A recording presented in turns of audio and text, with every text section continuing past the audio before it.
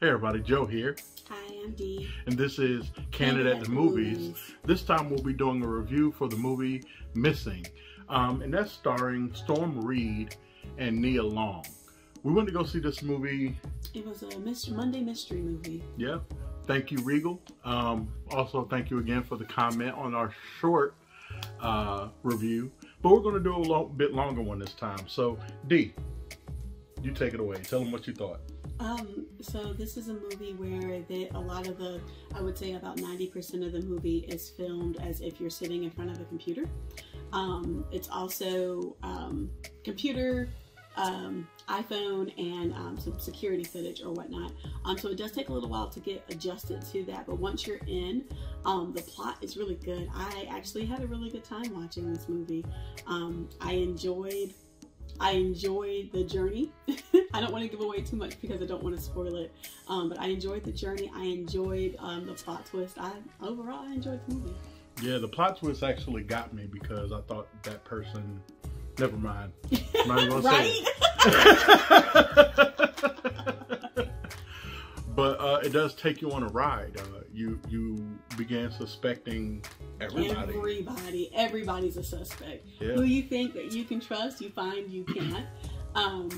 And it also, to me, shows the wonders of the younger generation. As an elder millennial myself, the wonders of the younger generation and how they're able to maneuver around technology and how easy it is to find someone that doesn't necessarily want to be found. This felt like an Apple commercial. It was a long Apple commercial with a plot. Accurate. Yeah. Accurate. Which I do love Macs for certain things, even though I'm an Android user personally for my personal phone. But you know, back in the day when I was doing newsletters and music and all those things, MacBook there's no other way to go.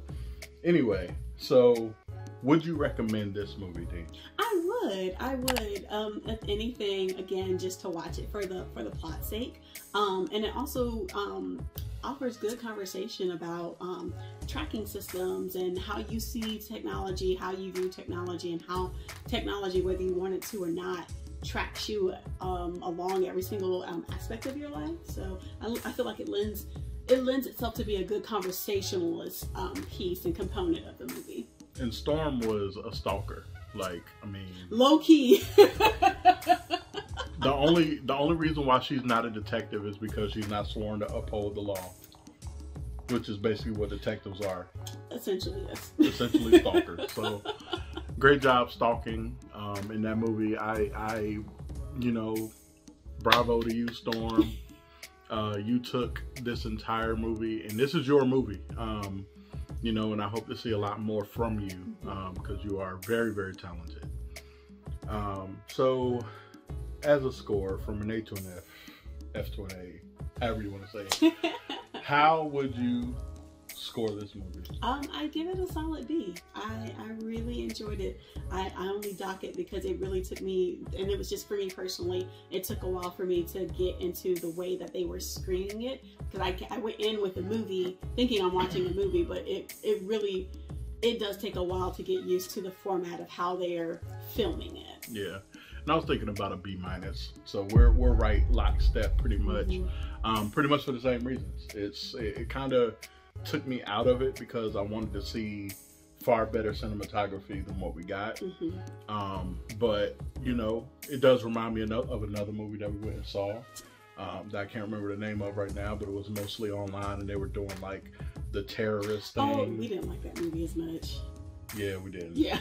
So anyway, down in the comments below, let us know whether or not you'll be taking a look at this movie.